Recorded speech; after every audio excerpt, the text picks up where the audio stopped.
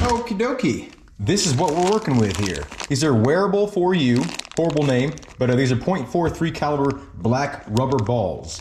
Got 100 of them for I think like 20 bucks, something like that. But I'm hoping this one will work because these seem pretty dense. So right off the bat, they do look a little bit larger.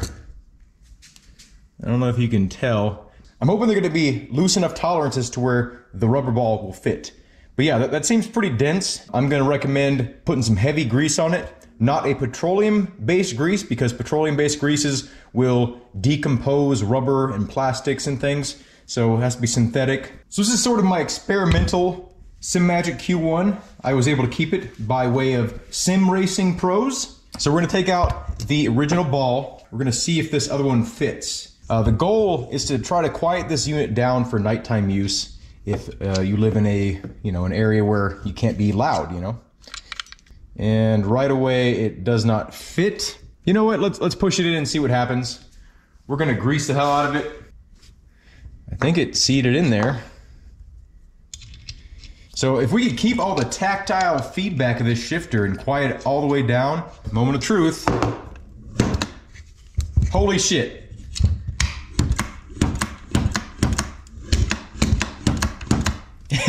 It works. Okay. The ball slipped out when I pushed it in more. So we do have some limitations here. You can't just like go max tension.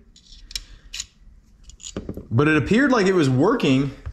Yeah, the ball's like stuck right there. Let's see if we can get that out. Let's see if the ball is damaged at all. And yeah, okay. So that's what happened. The ball actually split in half. But we're on to something here. Just to let you know, in case you didn't watch my other video, you can just take the spring and standard ball out 100%, and the unit still works fine. And you can, it does still have a little bit of sensation, not a ton, but you can feel when the shifter stops, and it's a lot quieter. There are options besides modifying the unit. Just want to make that clear. Okay, now we're going to try some from AA Bud Inc. That's spelled AABUDDINC. I'll put a link to this in the description if you want to try this for yourself. But we're going to pop one of these in here. These are actually steel cord rubber coated paintballs. They're the .43s, 1 millimeter too large, but they're rubber coated, so they'll have a little bit of give. So when I place it in there, when I squeeze it in there, once it gets past the threads, I think this will work. So we popped it in. Let's see. Oh, it's quiet, and it's still got the break. Give you a sound comparison. Now, I did add some grease. This is not synthetic grease, so this would actually break down rubber and plastic, but it's all I had on hand, and I figure, this stuff's not going to be permanent anyway, so why not test it out? The straight up rubber paintballs, as you saw, kind of just split in half. So I'm hoping the sort of steel core reinforcement will make it to where that doesn't happen. I do have this on almost the lowest setting. The set screw, as you can see, is flush. It's not any deeper and it's not any higher. So that's what I would recommend to start off with. I don't recommend putting a ton of pressure on this because I think the spring, there's always like a sharp edge of a spring. And that sharp edge, I believe, is kind of digging into the rubber, preventing it from rotating. So if you were going to do this, I would recommend finding something as like sort of a buffer in between the spring and the rubber ball.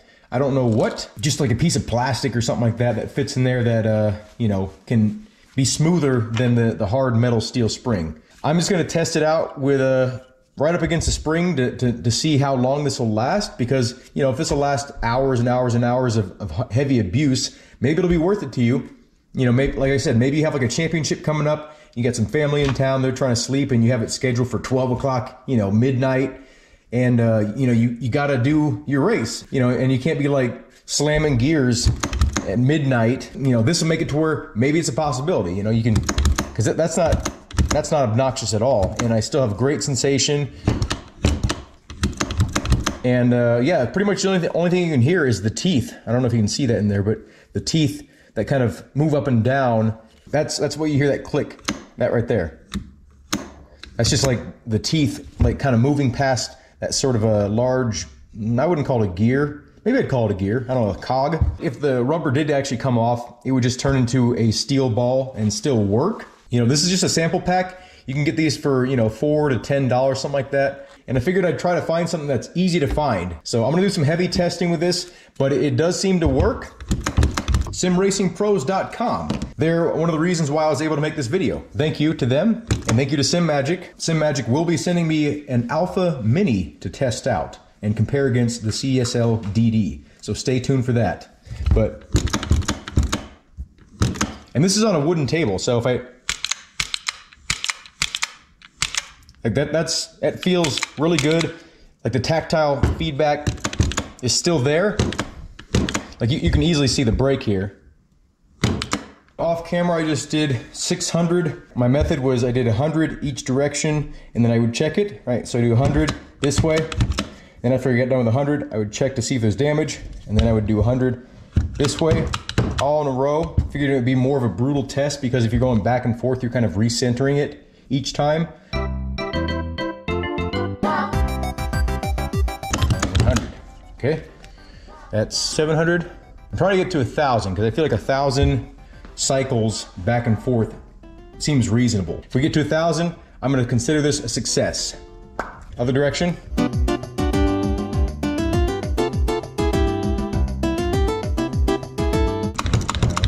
Let's check the ball. I do see some damage, I think. I don't think it's helping. It's not in its favor that I'm cycling it so fast, but you can see that there is rubber coming off. You know, there's a layer of rubber coming off, and it could be partially because this is not synthetic grease. So using synthetic grease will help in this situation because it won't be degrading the rubber on top of just like the constant abuse. 200 more.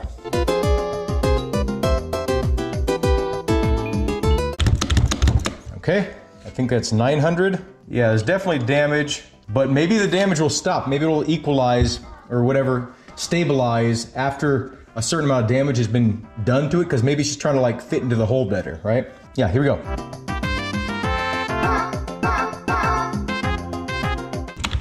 Okay, the rubber is still intact. I'll show you a shift. All right.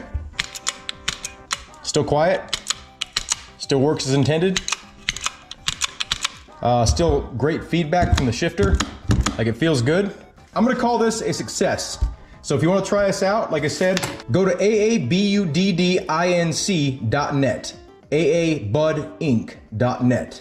This will definitely add more maintenance to the piece of gear we're messing with here. But if sound and feel are #1 and #2 priority for you, this is a viable solution. Have a good day. Thank you for watching, and I hope to see you in a future video.